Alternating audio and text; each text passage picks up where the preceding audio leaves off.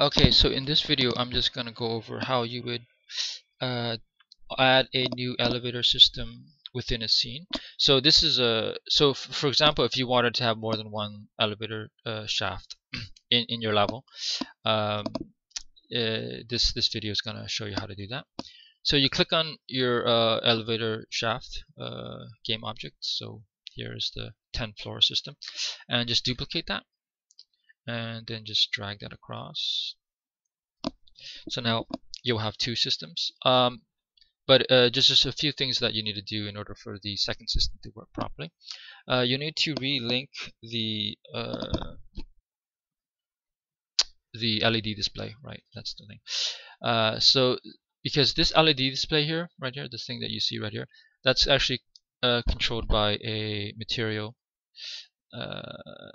So it's actually controlled by like material offsets. So if you look at the LED floor, it's basically just one big texture, and I just basically what I do is for each floor I just kind of just change the UV offsets so it specifies the floor. So the thing is, when you have more than one elevator system inside of your level, you need to add extra material so the code can manipulate the extra material. So basically that allows you to have like two different LED displays, one for here, one for the original shaft, and one for your new shaft. So you need to have two materials for the code to manipulate. So anyways, to do that, what you do is you go to the new elevator system that you created, and then you make sure that you have another LED. Make sure that you have a new material system for that.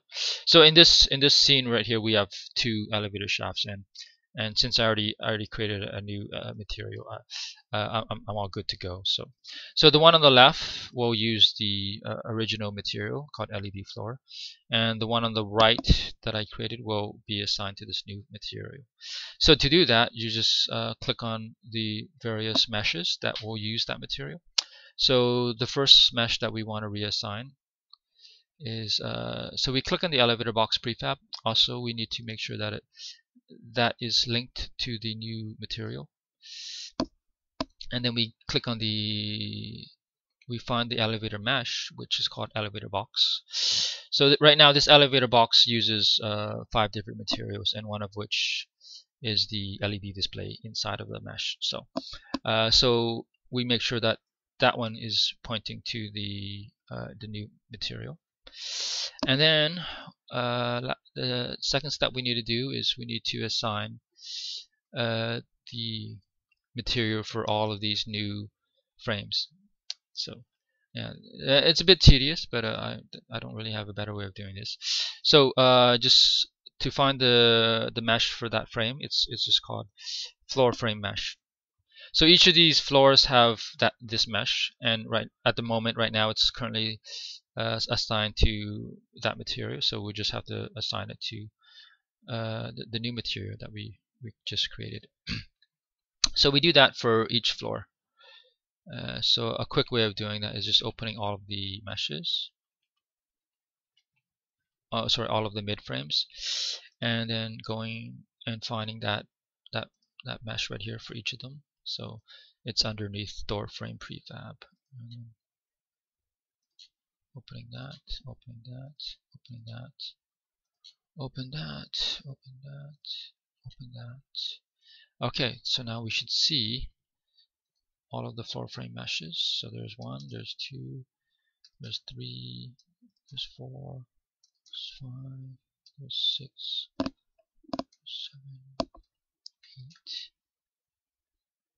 9, and then the last one we already reassigned it. So yeah, we don't need to reassign it again. So yeah, so we click on all 9 of those meshes, and then we just assign it to the new material. Boom. So now that should be it. Now we have 2 elevator systems, and they each have their own LED material. So when we press play, so each of these shafts will be displaying their proper floor for that particular elevator system. So right now this one is on floor 5, and if we go to this elevator shaft, it's currently on floor 3. So that's how you set up a new elevator system.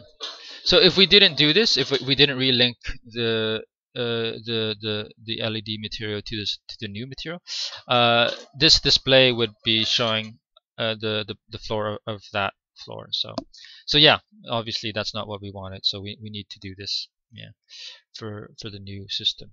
So yeah, so every time you create a new elevator system within a scene, so for example, if you know your scene has, oh, I need like 4 elevator shafts, and then you just have to create another material.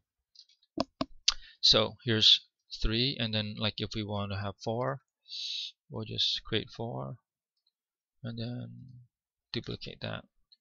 So yeah, we'll have one of these. We'll have an LED floor material for each of these elevator systems, and that's important, because if you don't do that, each of the elevator shafts won't be able to display their proper the location that their floor is on, the floor that the elevator shaft, the elevator car is in.